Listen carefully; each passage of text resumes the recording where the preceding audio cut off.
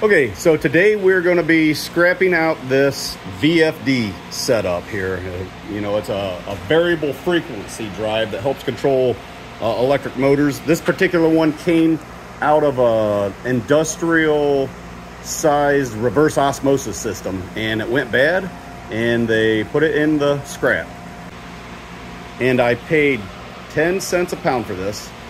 So before we tear this thing apart, let's put it up on a scale, see how much it weighs, how much it costs. Like I said, 10 cents a pound. There's a lot of good stuff in there. I can see a lot of copper on the outside. That's what caught my interest. There's a lot of this is all 2-gauge wire. There's some other wire in here. That's probably about a 8-gauge. Looks like some 10-gauge, and just all kinds of wire. We'll go ahead and start tearing it apart and see if we can make some money on this.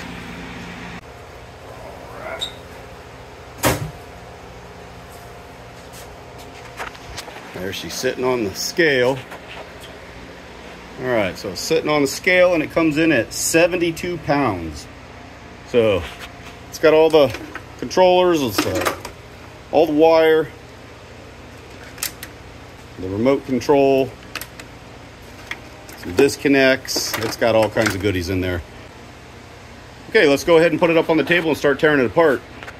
All right, so before we get started working on our VFD, I did another cleanup around the shop, and as you can see, I had 740 pounds that I took in for $44. And most of that was from those boxes off of that I got from the auction. The last video I had, the training units. So 740 pounds, and that brought us in $44. So we'll go ahead and add that to our collection of money, and we'll get busy breaking down that VFD. I guess first thing, let's get these wires out of here.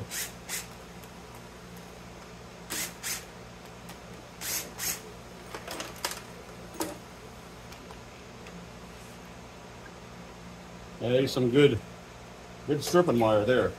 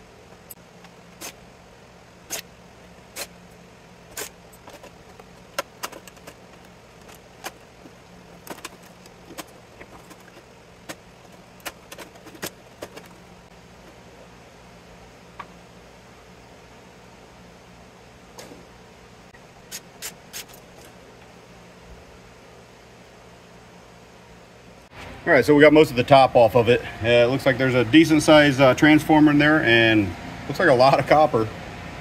I don't know how much weight wise, but we're going to take it apart and get it out.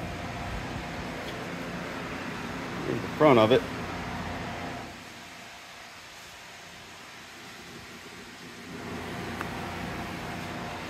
All right, let's keep working.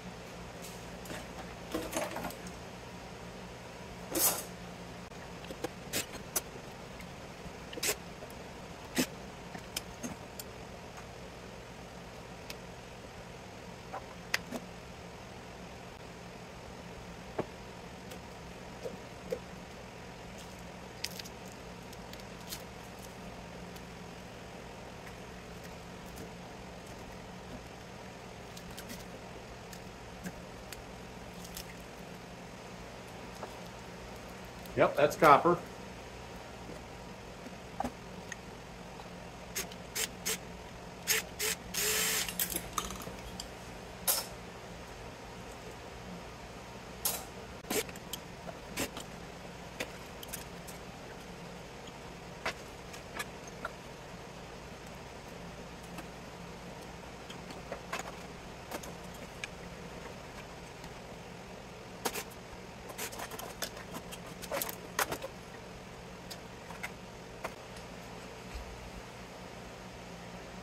Copper. So all these inserts in here, they're all copper. I'll have to break those apart. Some good chunks of copper in that. There's some cast aluminum right here in the front. We'll get that off.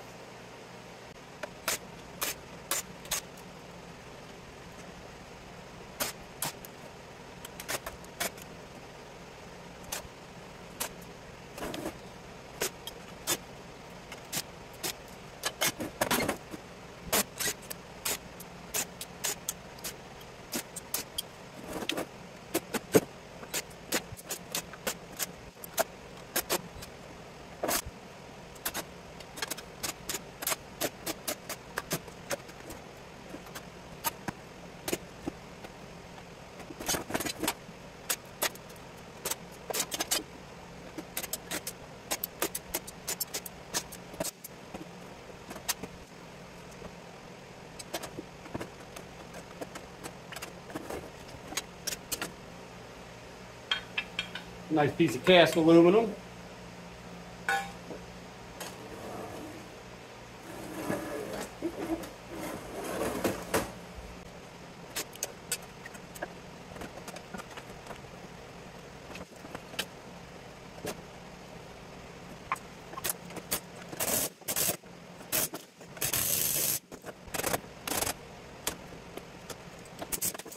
Some strong glue.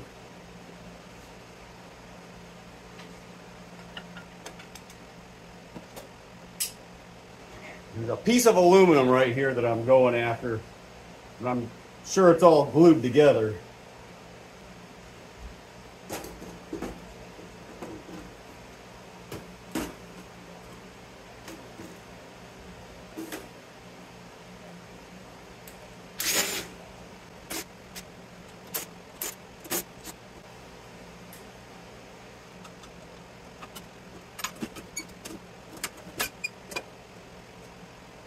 And it'll blow all the dust off of this. So that's a nice chunk of aluminum right there.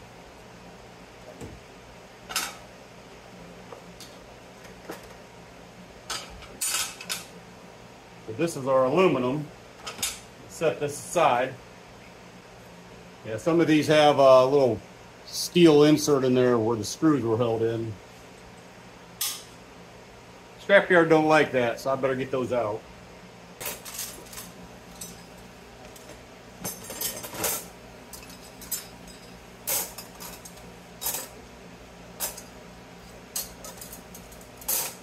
All right, so I got a majority of the stuff taken apart. I just gotta break this wire down here. Some of it I'm gonna strip, like especially these chunks right here, because there's a lot of weight in those. But this little stuff here, I'll probably just throw in my coated wire. All right, so I'll just throw this in the coated wire. So I'm gonna go ahead and strip this wire so that I can add it to the weight of the copper, because there's a good amount of copper right here. So I'm gonna go, I got some 10 gauge here. It looks like I got some 4 gauge, and then I got 2 gauge. So strip all that and get a weight on that.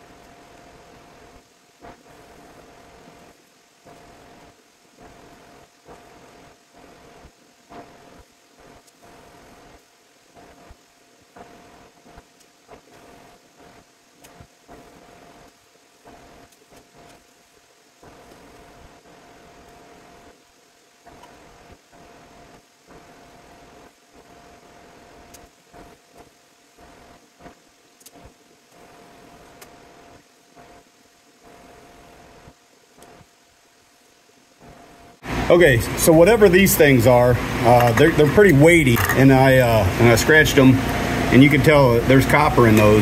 The whole back plate is copper, and they got some weight to them. There's some smaller ones here.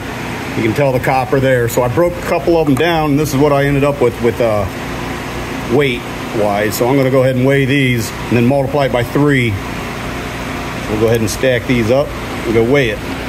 Zeroed out, and put them on, and we get a ½ pound. So that will be 1.5 pounds that I can add to my copper when I break those down. All right, so after I stripped all that wire off, I threw it in the box with the bus bars, and we're gonna go ahead and weigh that. Zero that out, and we have 7 3/4 pounds. So we can add 1.5 pounds onto this with those little things that I just showed you that I broke down. So that puts us at 9 1/4 pounds of copper in there. We'll go ahead and weigh up the aluminum that I got out of the VFD. So we're zeroed out, and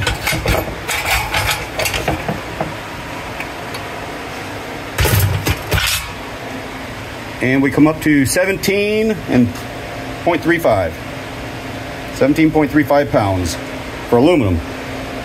Now remember, I paid 10 cents a pound for this whole thing, and it weighed 72 pounds. I think it was 72. I'll have to go look.